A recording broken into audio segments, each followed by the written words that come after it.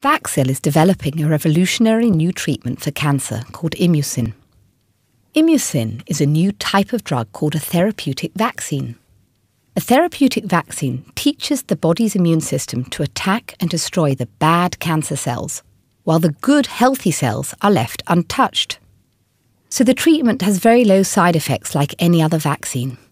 And, at the same time, because the treatment only attacks the cancer cells, it promises to be much more effective. So what is the difference between Vaxil's therapeutic vaccines and conventional vaccines? A conventional vaccine teaches the body's immune system to defend against specific bacteria or viruses which are foreign to the body and can cause disease. They are also given to healthy people. By contrast, a therapeutic vaccine is given to sick people to make them well. So it is really the same as a drug. Of course, it is more complicated than this because when it comes to cancer, the body's immune system has a problem. Cancer is a disease made by the body itself when cells start dividing and replicating uncontrollably. Unlike bacteria and viruses, which are foreign to the body, cancer cells are the body's own cells which have gone wrong, and the immune system finds it hard to respond effectively. This is made worse by the fact that a cancer patient is already very sick, and their immune system has already been compromised, both by the cancer itself and more often than not by the treatments.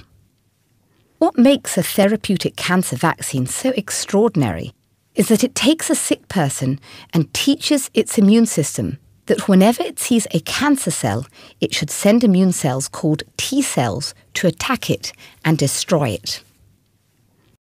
A therapeutic vaccine teaches the T cells to search for specific markers which appear on cancer cells.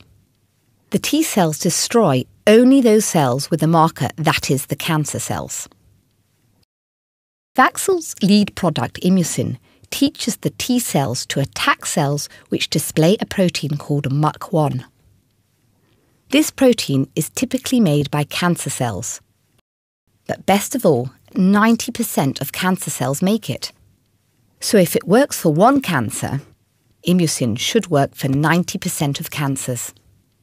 However, Immusin also has two key advantages which completely differentiate it from other products in development.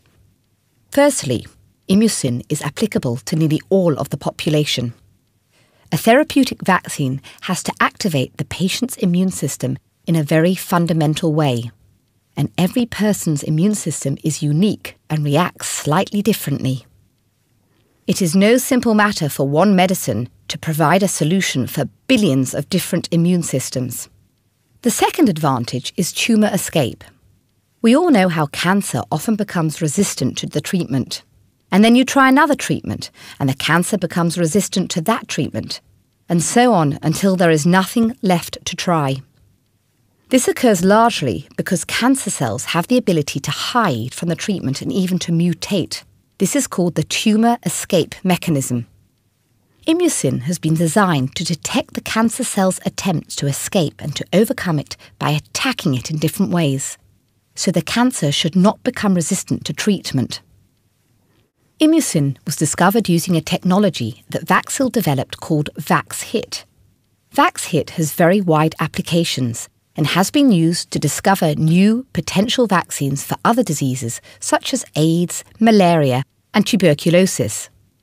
Vaxil is currently testing a new vaccine for TB, but this is the subject of another film.